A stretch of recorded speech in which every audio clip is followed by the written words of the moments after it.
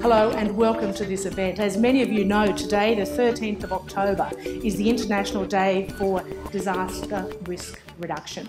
It's a UN-sponsored day, and all around the world there are events happening. And this event is sponsored by the Bushfire and Natural Hazards CRC. The idea is to get so many areas that work together here today to discuss what's happening in the field, what policy changes are being considered, and really very much the direction that this area is going. It's a great opportunity to be able to host this event. It's one of those events that sort of dropped off, I guess, the agenda in Australia in terms of celebrating the International Day for Disaster Reduction, and it's a great pleasure from the CRC's perspective to reinvigorate this event, and we intend this to be an annual event. The work that the CRC is doing is really focused around the resilience agenda for Australia, so building on the National Strategy for Disaster Risk Resilience, looking at the whole aspects of physical sciences right through to social sciences. It's a multidisciplinary, end-user-driven applied research organisation. No, the whole point of a federation is that there's strength in numbers, and that's where the Commonwealth Government comes in. We provide a financial safety net for the states and territories when they experience an accumulation of events that impacts on their economic sustainability. That's what our natural disaster relief and recovery arrangements are all about. But there is a real danger, I think, that we're so often preaching to the converted. Here we all are sitting in a room, many of the same faces, all nodding our heads in furious agreement around the problems that we face and the broad objectives. Much of the transformation that we need to achieve really requires us getting outside of the emergency management space and outside of those traditional fields associated with response and recovery, and gaining commitment from those other policy areas. The Bushfire and Natural Hazards CRC plays an incredibly important role in that regard. They connect across sectors and they force governments to think outside of their traditional divisions around policy development.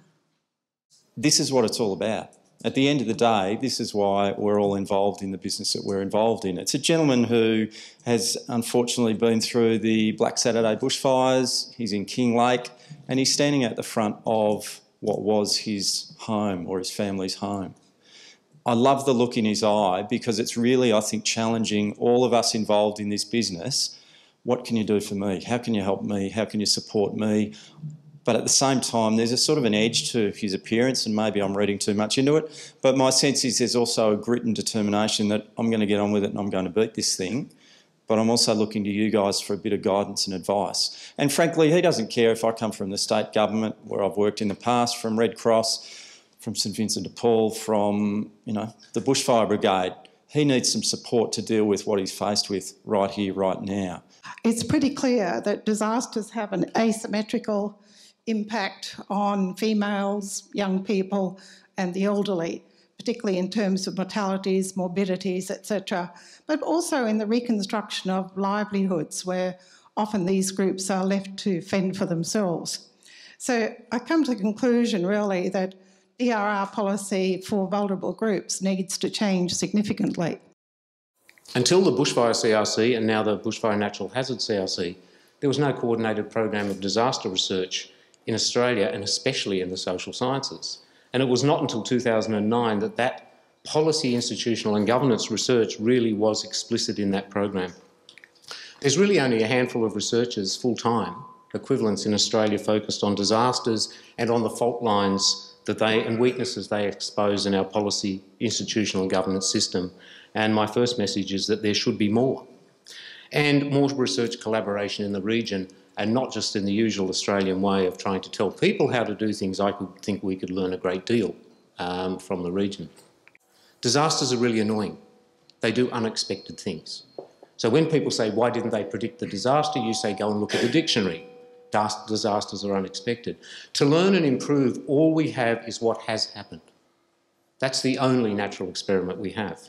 And while there's always a risk of planning to fight the last war, it is recent events that offer us the opportunity to learn about our capacities in disasters, but also in our society more generally.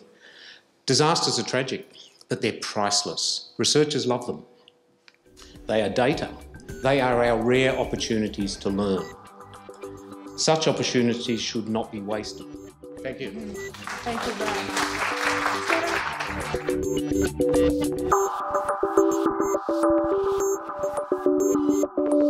much.